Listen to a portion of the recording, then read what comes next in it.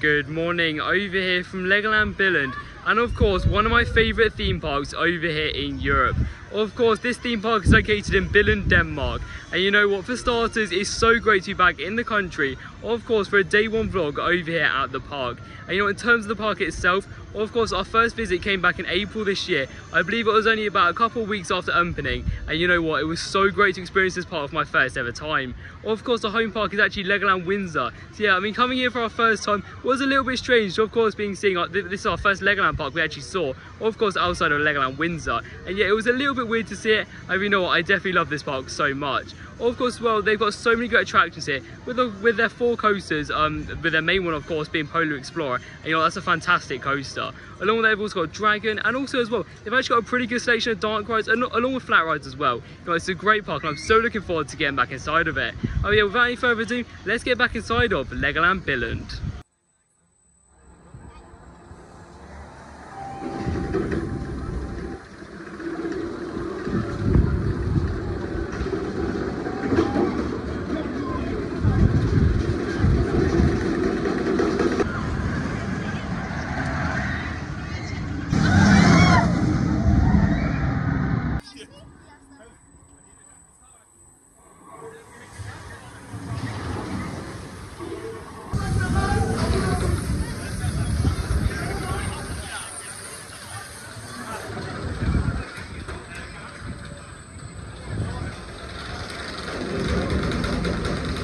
Okay, so we've just finished up with our ride on Polar Explorer, and you know what, it was so great to get back on that Sierra coaster.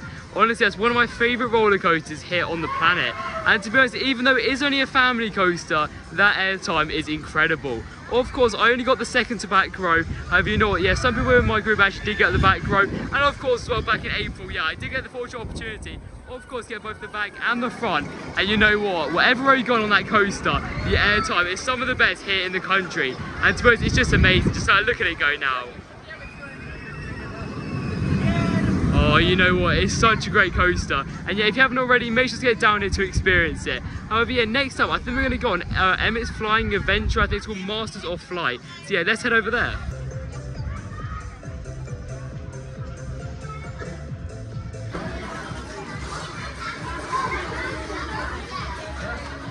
So we've just come off Emmett's Flying Adventure Master Flight.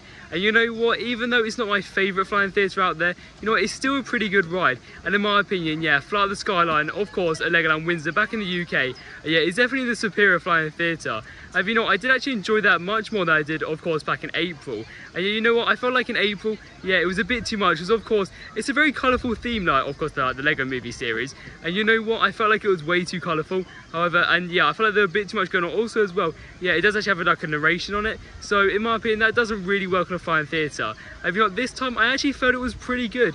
Of course, it's still not my favourite ride at the park. It's definitely something to experience when coming down here. However, yeah, I think next up we're going to be heading on to a classic. And this is, of course, the Dragon. And yeah, you know what? I love this coaster so much. Of course, the one back in Windsor is actually the coaster I've rode the most of any roller coaster in the world. However, yeah, without any further ado, let's get straight on to the Dragon.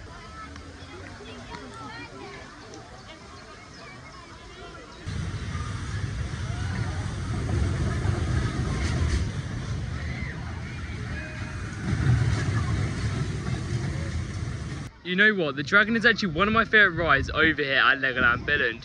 You know, it's actually such a good coaster.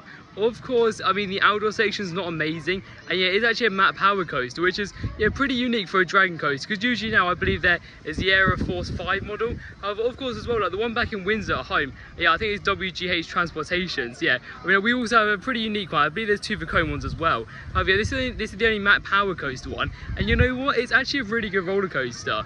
Of course, the outdoor section, as I just said, isn't the best section, and to be honest as well, the helixes, I mean, they are quite intense, and also it's got some nice theming. Yeah, overall it's not amazing, and yeah, there's not really much airtime on it. But what really makes it is the indoor section. Like I said, that's such a good part of the ride, and yeah, I believe it's pretty much like that on every Dragon. Of course, I've only done 2, of course, the one at Windsor and the one over here at Legoland Billund.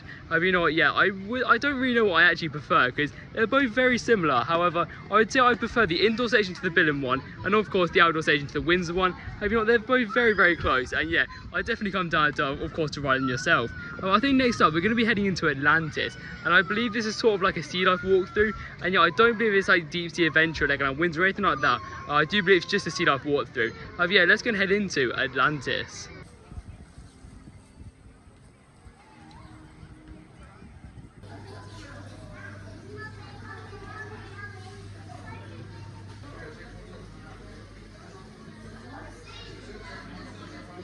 So we've just made our way outside of Atlantis, and you know what, it was actually pretty cool to head inside of there. Of course, sea lives are not my favourite in general. You know, that was actually my first ever sea life outside of the UK, and you know what, it was definitely pretty cool to experience. Yeah, something quite cool about that also, yeah, of course, with this being a Legoland theme park, yeah, there were actually some Lego models in there, which in my opinion was quite a nice addition. However, you know what, it's still not a great sea life, and yeah, it is sort of one of the better ones I've experienced. However, personally, I wouldn't rush to it, unless you of course have 2 days down here at the park and you really just want to check out the whole entire park.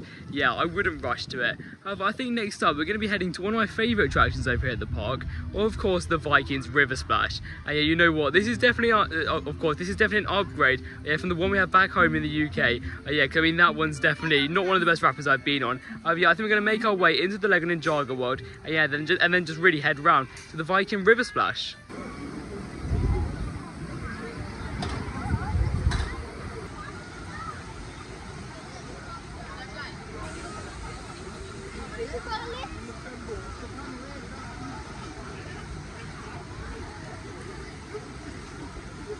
So we've just got off the Viking River Splash, and you know what, unlike last time, yeah, in my opinion that did get a little bit worse. However, you know what, it was still a good ride, and yeah, in my opinion it's actually one of the best wrappers I've experienced. However, yeah, I don't know why, but this time it just felt like we didn't get actually as wet. However, you know what, it's still a fun ride. And also as well, that drop, I believe it's actually one of the biggest drops on of course a rapids ride in the world. I think it's built by Intamin, I believe. Of course, it's very similar to what I see on Orlando. However, you know what, overall it's actually a fun ride. However, yeah, next up we're going to be heading over to another water ride, or of course the pirate boats. And yeah, these are basically the complete opposite to Viking River Splash, in terms that, yeah, it's actually one of like the original attractions at the park. I believe it may have been an open day attraction, of course, in 1968 when this park first opened. And you know what, it's going to be good to take a ride. Last time it was my favourite. You know what, let's go and take a ride on the pirate boats.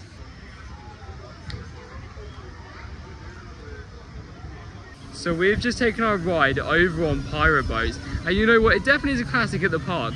You know what, in my opinion, that's actually one of the better rides here now. I mean, last time I didn't really enjoy it that much. You know, this time, yeah, it was definitely pretty good. And yeah, overall, I would experience it due to, I believe, it being an opening day attraction. Of course, when the park officially opened in 1968, I think it was. And yeah, you know, I think it was an opening day attraction. I'm not too sure on that. You know what, it was still a fun ride. Straight after, we went over to the Lego Canoe. And you know what, I believe this got redone in 2018 for their 50th anniversary of the park. And you know what, that is such a fantastic log flume. In my opinion, it's one of the better log flumes I've experienced. Of course, it does fall behind Splash Mountain, of course, both Disneyland and also the Walt Disney World Resort. You know, it's still a fun log flume, and yeah, it's definitely the best one out of the two I've experienced at both Legoland parks. Because of course, at home we do have Pirate Falls Treasure Quest. As much as that's great, the Lego Canoe does really, I mean, for starters, it's actually very different from usual log flumes, and also as well, in my opinion, it's just a better theme overall.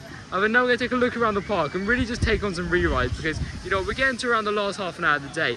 Yeah, let's go and take another look around the park.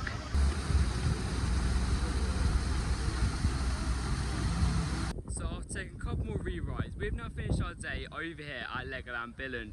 And you know what, day one was actually pretty good. This park is actually one of my favourite theme parks over here in Europe.